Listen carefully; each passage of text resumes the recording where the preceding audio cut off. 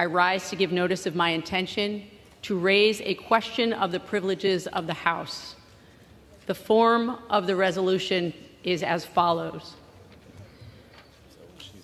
House Resolution 610,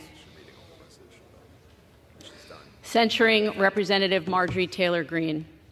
Whereas Representative Marjorie Taylor Greene has repeatedly fanned the flames of racism, anti-Semitism, hate speech against the LGBTQ community, Islamophobia, Asian hate, xenophobia, and other forms of hatred.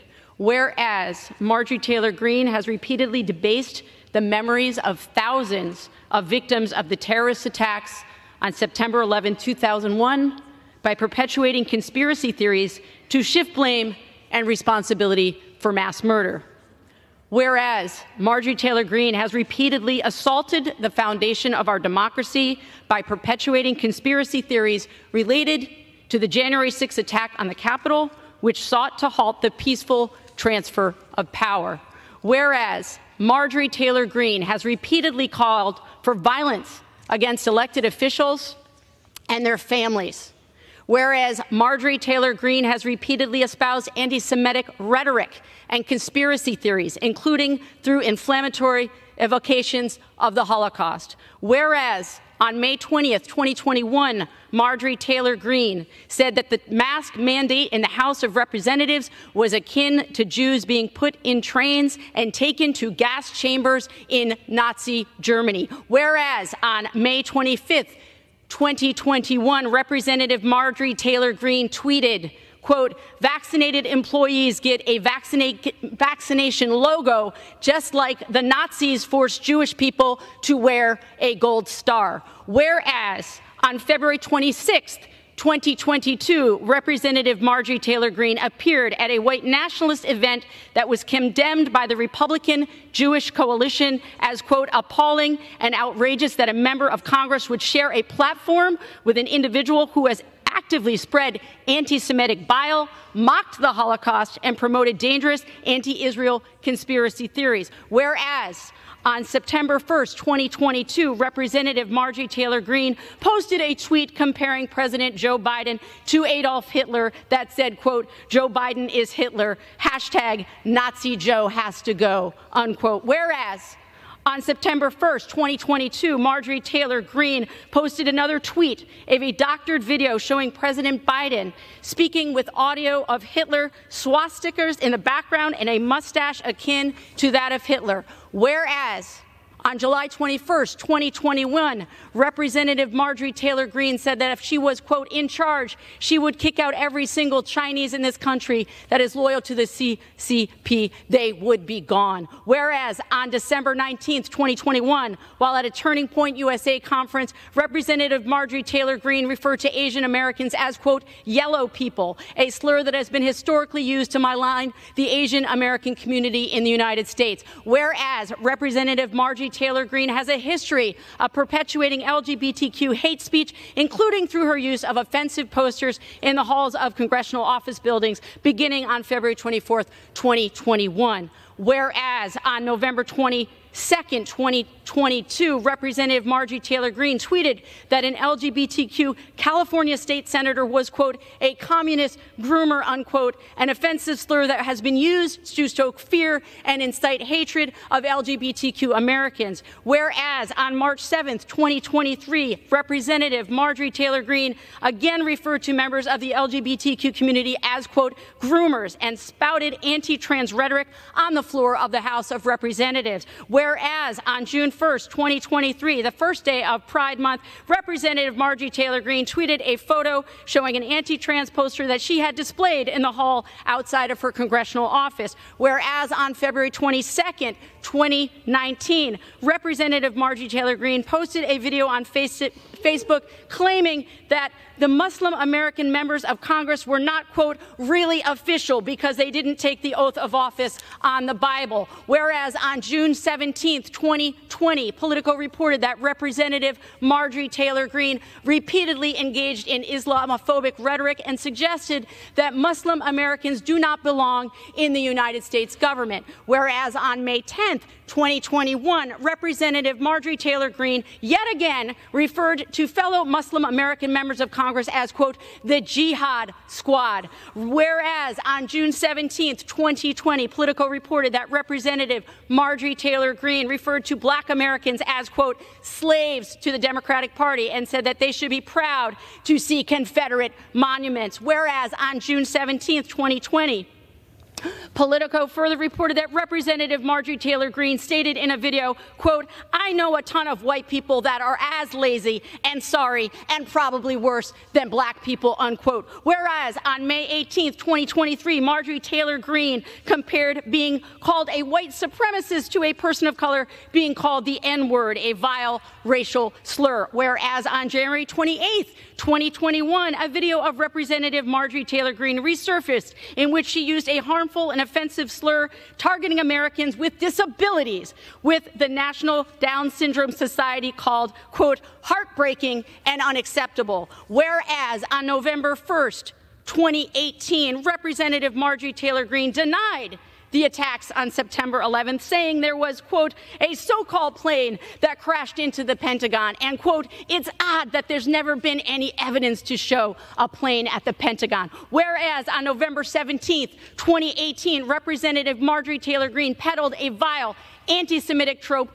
when she claimed that wildfires in California were caused by space lasers operated by members of the Jewish community. Whereas on August 17th, 2020, a video of Representative Marjorie Taylor Greene resurfaced in which she stated that the mass shooting at the Country Music Festival in Las Vegas, Nevada, where 60 people were murdered, was perpetuated in order to pass anti-gun legislation. Whereas on January 19th, 2021, Media Matters published a screenshot of Representative Marjorie Taylor Greene on Facebook, where she emphatically agreed that the mass shooting at Marjorie Stoneman Douglas High School, where 17 American students and teachers were murdered, was a false flag event.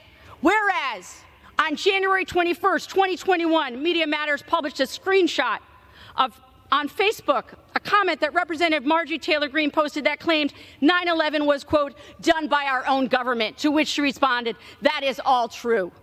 Whereas that same comment, liked and agreed to by Representative Marjorie Taylor Greene, further claimed that the mass shooting at Sandy Hook Elementary, where 26 people, including 20 precious children, were murdered, was staged.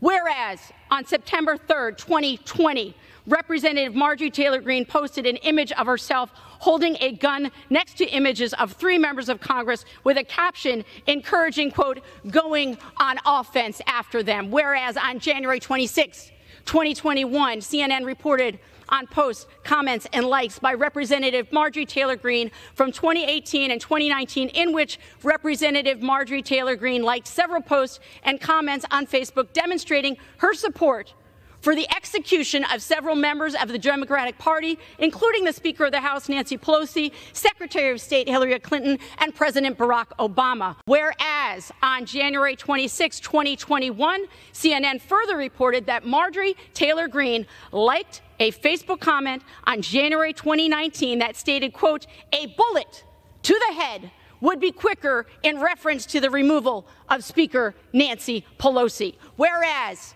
on January 26, 2021, CNN also reported that deleted videos showed Representative Marjorie Taylor Greene calling for the execution of Speaker Nancy Pelosi and stating that she was, quote, a traitor to our country, that she's guilty of treason and should suffer death or she'll be in prison. Whereas Representative Marjorie Taylor Greene has perpetuated the big lie related to the 2020 presidential election by espousing conspiracy theories and by threatening and inciting violence.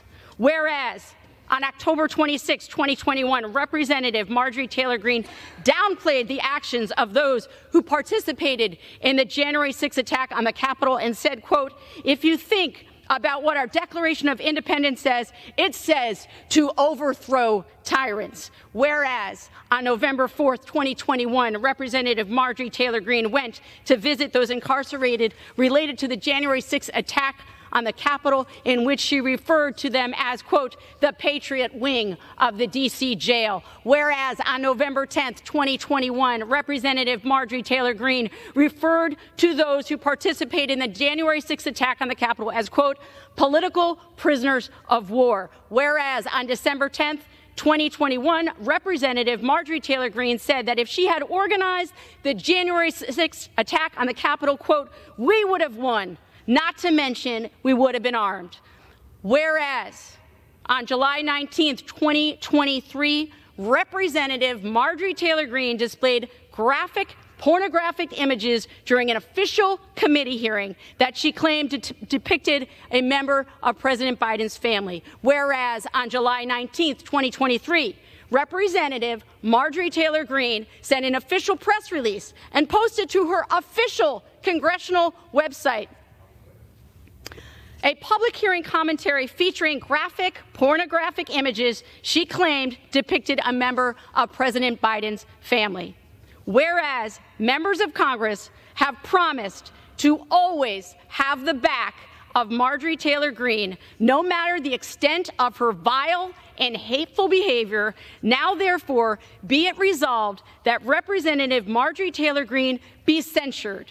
Representative Marjorie Taylor Greene forthwith present herself in the well of the House of Representatives for the pronouncement of censure, and Representative Marjorie Taylor Greene be censured with the public reading of this resolution by the Speaker. This is Democratic Representative Becca Balint finally showing Democrats going on offense and bringing a censure resolution against Marjorie Taylor Greene to the House floor. The resolution calls out Greene's long and sordid history of racist, xenophobic, anti-Semitic, and anti-LGBT attacks, lies, manipulations, not to mention the outright assault against our own democracy. And look, this censure is a mixed bag because, on one hand, if the censure resolution is adopted, which requires a majority of the House, it would be the ultimate shame to be formally disapproved of by her own colleagues. But on the flip side, Marjorie Taylor Greene is not capable of shame. And so even if you found a few Republicans who were willing to join with Democrats to pass this resolution, it would not embarrass someone who is not capable of embarrassment. And if you need proof of that, just look at Greene's own response to this resolution being offered. Quote, slow down and breathe a little, Becca. Geez, and they call me a conspiracy theorist. A 10-minute recitation of 25 lifetimes of embarrassments for Marjorie Taylor Greene, and her response is a corny joke on Twitter. Again, literally not capable of shame. And beyond that, let's be honest, you would be hard-pressed to find a single Republican who would be willing to join Democrats in getting the censure to actually pass, given the extent to which these people give a free pass to any Republican, regardless of what they say or do. I mean, hell, look no further than Donald Trump himself, whom the Republicans support breathlessly and unanimously, despite the fact that his last act in office was to overturn a free and fair election and undermine our democratic process. You could not find a Republican more openly opposed to every single one of the purported Republican principles and values than Donald Trump, from family values to states' rights to fiscal responsibility to adherence to the Constitution. If you were to create a mortal enemy of GOP values in a lab, it would be Donald Trump himself, and yet still they follow him off the cliff like lemmings. So no, there is nothing a single Republican could do that would warrant any abandonment or admonishment from the GOP. And Marjorie Taylor Greene is the beneficiary of that cowardice on a daily basis. Democratic leader Hakeem Jeffries was asked about the censure resolution, and here's what he had to say.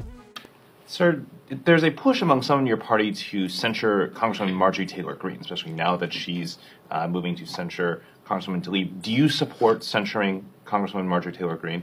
There's a censure resolution that has previously been introduced with respect to Marjorie Taylor Greene, and I think that if the House decides that they want to go down this road in terms of censure, that probably should be right at the top of the list. With that said, while Balint's resolution against Greene is a privilege resolution, meaning the House has 2 business days to consider it, according to The Hill, it's unlikely the House will vote on the resolution directly. It would likely instead vote on a procedural move to table it, essentially killing the resolution. So frankly, I'm less concerned about the passage of such a censure resolution and more concerned on the substance of it, which is why, by the way, I let the whole speech play out. I know it was long, but that's the point. Greene's antics and lies and distractions are interminable and a constant source of embarrassment for this country. And at some point, perhaps Americans who support the GOP will recognize who they're actually empowering when they cast their ballots for Republicans. Because no, it is not the elusive moderates, it's people like Marjorie Taylor Greene who those moderates inevitably cave to. That's who is being emboldened when Republicans gain power. So if the GOP wants to embrace Greene within the House Republican Conference, then the least we can do is make sure that every American knows it.